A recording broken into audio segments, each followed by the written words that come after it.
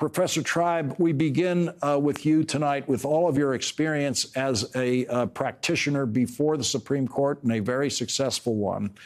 Please set for us where we are tonight in Supreme Court history. How rare is this kind of intervention request to the Supreme Court?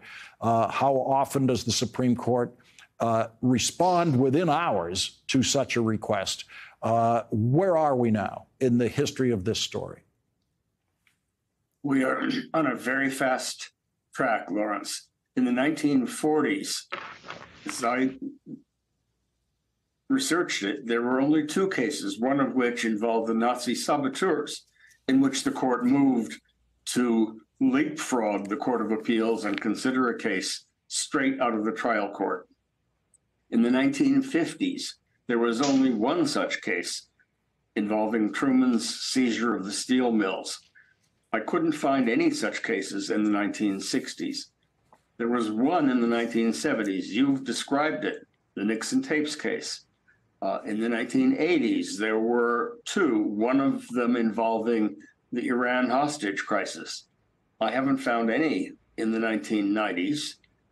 And in the 2000s, the pace has picked up.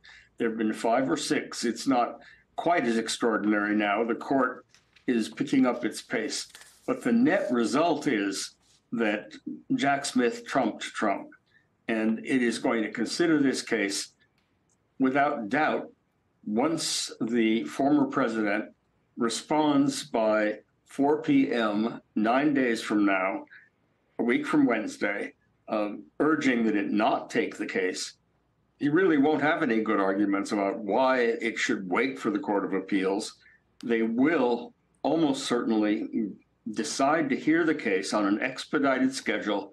It will be resolved in all certainty, very little doubt, in time for Jack Smith's trial before Tanya Chutkan to begin on March 4th.